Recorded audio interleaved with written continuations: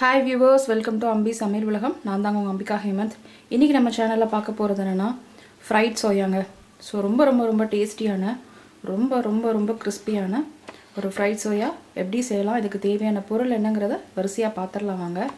Soya தேவையான அளவு நல்லா சுடு தண்ணில போட்டு ஒரு 5 நிமிஷம் நல்லா கொதிக்க வச்சிட்டு ட்ரிங்கிங் வாட்டர்ல ஒரு 3-4 வாட்டி நல்லா அலசி பிழிஞ்சி வச்சிருக்கேங்க. 1/4 கப் அளவுக்கான கார்ன்ஃப்ளவர் இது ஒரு 3 டீஸ்பூன் அளவுக்கு அரிசி மாவு இது ரெண்டையும் ஒண்ணா சேர்த்து நல்லா mix பண்ணிக்கணும்.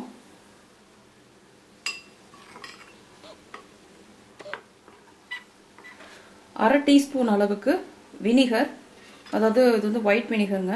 இது பாத்தீங்கன்னா ஒரு 8 நம்பர் அளவுக்கு நான் ரெட் சில்லி எடுத்து வச்சிருக்கேன். இது Kashmir red chilli. In case உங்ககிட்ட இல்லனா ஆர்டினரி கூட போட்டுக்கலாம். பட் ஆனா காரத்தை பேலன்ஸ் பண்ணி பாத்துக்கோங்க. இது ஒரு பெரிய பல்லு இருக்கிற மாதிரி 4-5 துண்டு பூண்டு. இது கூட 1 டீஸ்பூன் அளவுக்கு எண்ணெய், தேவையான அளவுக்கான உப்பு, கொஞ்சமா சோயா சாஸ், கொஞ்சமா சில்லி சாஸ், அது கூட ரொம்ப கொஞ்சமா அதாவது அரை டீஸ்பூன் இருக்கிற அளவுக்கு சுகர் எதுக்கு போடுறேன்னா வினிகர், சோயா சாஸ், அதுக்கப்புறம் சில்லி சாஸ்லலாம் ஒரு ரொம்ப அந்த புளிப்பு தன்மை இருக்கும். ஸோ அதை பேலன்ஸ் பண்ணுறதுக்காக தான் நான் கொஞ்சமா சுகர் எடுத்திருக்கேன். உப்பு கண்டிப்பா இதில் செக் பண்ணிட்டு போடணுங்க. ஏன்னா அந்த சோயா சாஸ்லையும் சில்லி சாஸ்லையும் பார்த்தீங்கன்னா உப்பு இருக்கும். ஸோ அதனால அதை பார்த்து நம்ம எப்படின்னு போட்டுக்கோங்க. இது எல்லாத்தையும் ஒண்ணா போட்டு இப்போ மிக்சியில் சேர்த்து அரைச்சிக்கோங்க. அதாவது எண்ணெய், சுகர், உப்பு, வினிகர் எல்லாத்தையும் ஒண்ணா போட்டு ஒரு திக் பேஸ்டா இல்லைன்னா கூட ஓரளவுக்கு மசிஞ்சிருக்க மாதிரி அரைச்செடுத்துக்கோங்க. அரைச்செடுத்து விழுது பார்த்தீங்கன்னா உங்களுக்கு இந்த அளவுக்கு இருக்கணுங்க. அதாவது ரொம்ப வலுவலுப்பா இல்லாம அங்கங்க பார்த்தீங்கன்னா உங்களுக்கு பீசஸா இருக்கு. ஸோ இந்த அளவுக்கு இருக்கணும். முதல்ல நம்ம அரைச்செடுத்த விழுதுலேருந்து ஒரே ஒரு டீஸ்பூன் அளவு மட்டும் போட்டு இதை ஃபர்ஸ்ட் நல்லா இதில் எல்லாத்துலேயும் படுற மாதிரி அழுத்தி பிசைஞ்சிக்கோங்க. எப்பயுமே சோயால பார்த்தீங்கன்னா எவ்வளோ பிழிஞ்சாலும் அதில் கொஞ்சம் லிக்விட் இருக்கும். இது இந்த அளவுக்கு கோட் ஆயிருக்க மாதிரி இருக்கணுங்க.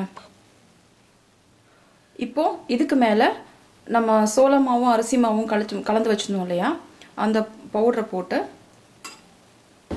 இந்த மாதிரி நல்லா கலந்து விட்டுக்கோங்க. அதாவது கொஞ்சம் அரைச்ச பேஸ்ட்டு, கொஞ்சம் நம்ம சோள மாவும் அரிசி மாவும் கலந்த அந்த பவுடர். ஸோ அப்போ தான் ஈவனாக எல்லா இடத்துலையும் கோட் ஆகும். ஃப்ரை பண்ணும்போது நல்ல கிறிஸ்பியாக இருக்கும்.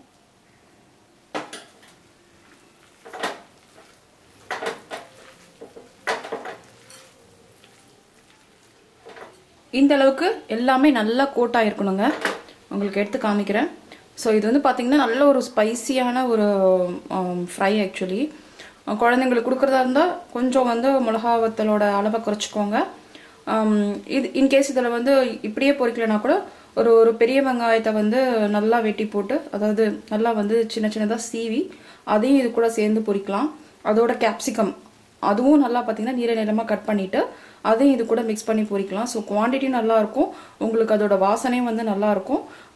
காரம் இன்கேஸ் ஜாஸ்தி ஆயிடுச்சுன்னா அதை பேலன்ஸ் பண்ணுறதுக்கும் கரெக்டாக இருக்கும்.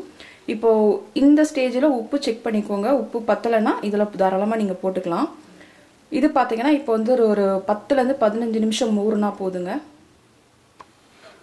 15 மினிட்ஸ் ஆயாச்சுங்க. உங்களுக்கு பார்த்தீங்கன்னா சோயா நல்லா ஊறிடுச்சு. இங்கே நான் எண்ணெய் சூடு பண்ணி வச்சுருக்கிறேன். எண்ணெய் நல்லா ஹாட்டாக இருக்கணும். ஏன்னா இது ஒன்றும் உள்ளே வேகிறதுக்கான வேலையெல்லாம் இல்லை. ஸோ நல்லா ஹாட்டான ஆயிலில் ஒவ்வொரு சோயா அந்த பண்ணி வச்சுருக்கிற ப்ரிப்ரேஷனை எடுத்து போட்டு பொரிக்க வேண்டியதான்.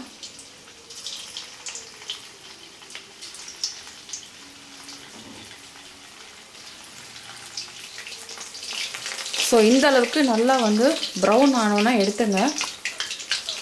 ஸோ ஒவ்வொரு சோயாவும் நல்லா கிறிஸ்பியாக வறுபடணும். இதில் பார்த்தீங்கன்னா சோள மாவு போட்டிருக்கனால லைட்டாக நம்ம பொரிக்கிற வெசலில் ஒட்டுற மாதிரி இருக்கும். ஸோ கரண்டி வச்சு லைட்டாக அந்த ஒட்டியிருக்கிறத மெதுவாக எடுத்திங்கன்னா இது நல்லா பொரிஞ்சிரும். ஸோ நம்மளோட ஃப்ரைடு சோயா ரெடி ஆயிடுச்சுங்க. உங்களுக்கு இது சாஸோடு சாப்பிட்றதுக்கு ரொம்ப நல்லாயிருக்கும். குழந்தைங்களுக்கு கொடுத்து பாருங்கள், ரொம்ப பிரியமாக சாப்பிடுவாங்க. இந்த வீடியோ உங்களுக்கு பிடிச்சிருக்கும்னு நினைக்கிறேன். பிடிச்சிருந்தா லைக் பண்ணுங்கள், ஷேர் பண்ணுங்கள், கமெண்ட் பண்ணுங்கள், மறக்காமல் சப்ஸ்கிரைப் பண்ணுங்கள். அதை விட மறக்காமல் செஞ்சு பாருங்கள். தேங்க்ஸ் ஃபார் வாட்சிங்.